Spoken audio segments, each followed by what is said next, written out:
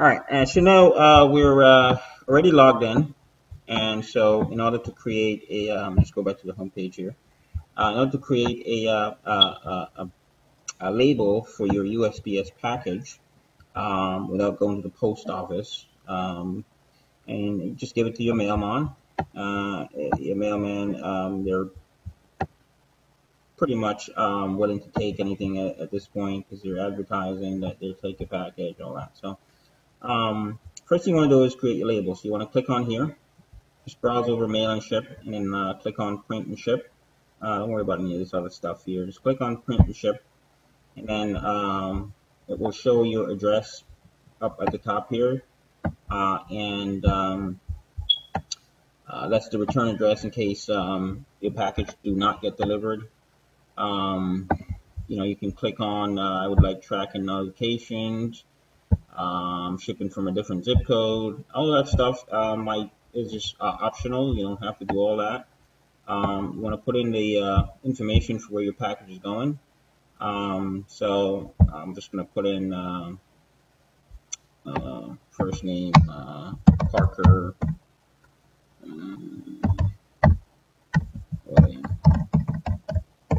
All right, and let's just put in a maybe company name here.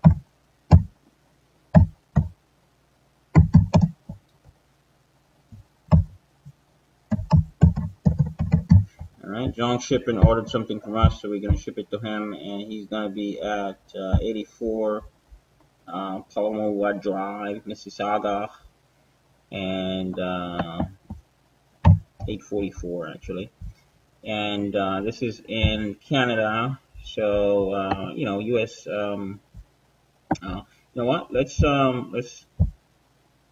just use an address in United States so that it will work a little better, because otherwise it's not going to get verified. So we're going to go ahead and choose a different address here. So let's just choose a I don't know, PO Box 511, and that's in Allendale, New Jersey.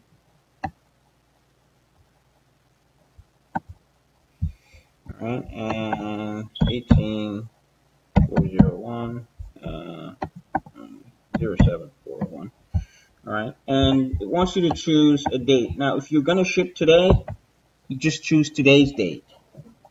If you're not going to ship today, you have to choose a future date. Let's say you're sending the label to John, Jane to ship the package to Jane. You're going to email the label to Jane. Jane's going to get to it tomorrow, Wednesday. So, just probably put it on for Thursday or Friday.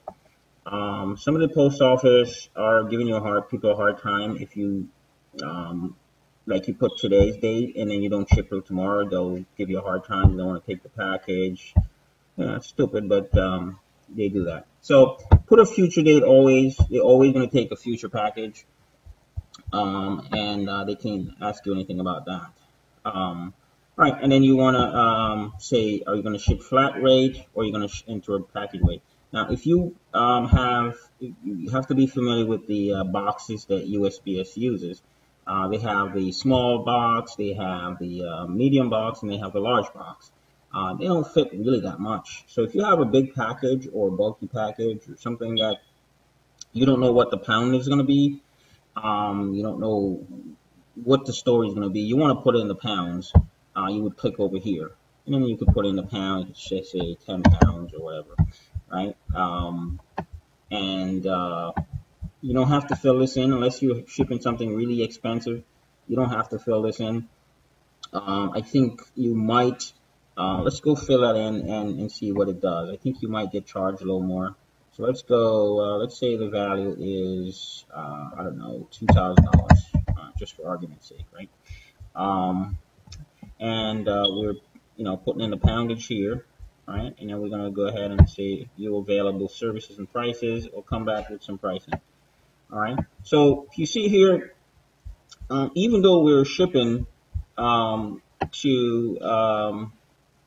to be frank here, we're shipping to the same town. So we're shipping from Allendale and we're shipping back to Allendale. We look down here. So we're only getting charged $8.25. Choose your own box. Right, so you can choose your own box here. You can choose prior to mail, flat mail envelope. You can choose a small flat rate box. You can choose the medium box, or you can choose the padded flat envelope. For some reason, the large box isn't on here. I don't know if they stopped doing that, but there's usually a large box that you were able to just scroll on here and see if it's on the bottom. All right, so here we go. We have some more options here. So we can choose, some other boxes. A lot of these are you'll get used to when you start to ship. You'll know which box is which. Just choose a box. Usually, I find that if you use their boxes, if you can fit the stuff in their boxes with their logo on it and all that stuff, you pay a little less. So if you look at this here, you look at these prices. You're $8.28 for your own box, and then if you choose that. But if you choose any one of these other boxes here, a lot of them are a lot cheaper. A lot of them are like $5 and change. Some of them are a little higher, but most of them, as you can see, is very, very low pricing if you use their own boxes. If you use your box, a lot of times you pay more. All right, so that's pretty much how you look at the pricing and choosing boxes. Once you choose your box, we're going to go ahead and choose our own box here because we're not too sure what the size is going to be, and we're going to be able to fit in one of those boxes. So this is always going to be checked, insured for entire package value. UPS tracking is free. You're going to get tracking for free here. Signature services, just click on none, because if you click on this here, they're going to want to have somebody sign for the package. If you definitely require somebody to sign for the package, then you want to click on about signature required, restricted delivery, whatever this means. If you need to know what it means, you click on here, and then it tells you pretty much what that means in terms of the option that you choose. All right, once you're done there, you're okay. Check it over, make sure everything is good, and you can go ahead and go add to cart. Okay, so right here, actually, I missed one thing here. Let's see if I can go back. All right, so here we are. I think we actually lost the data there from there. So here we are. All right, so here we are. They're charging us $35. So it's $8 for priority mail, and then they're pretty much the insurance is $27.65. Right. So here, what we're going to do is we're going to go ahead and edit. Right. And it looks like because we added the insurance in here, then they're charging us for insurance. So let's just remove that.